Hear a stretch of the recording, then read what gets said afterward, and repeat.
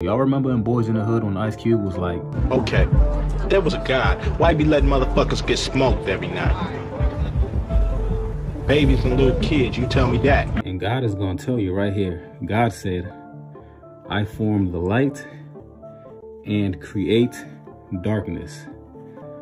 I make peace and create evil.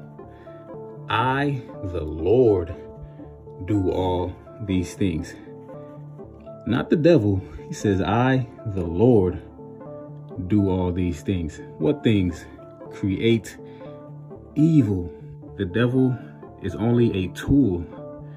He carries out the action, but without God, can nothing be done.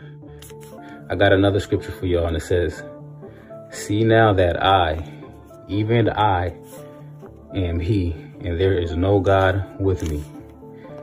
I kill, and I make alive.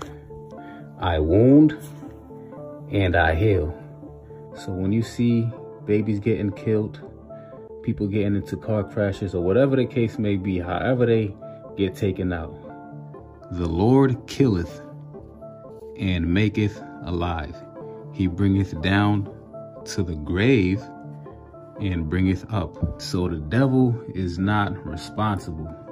The devil carries out the action, but he's only taking orders from the general, from God himself. God is the one that is doing everything. God is the powers that be. Can nothing happen without God? He is the only superpower in the world. He's the only one that can make things happen. Okay, there was a God. Why be letting motherfuckers get smoked every night? Babies and little kids, you tell me that.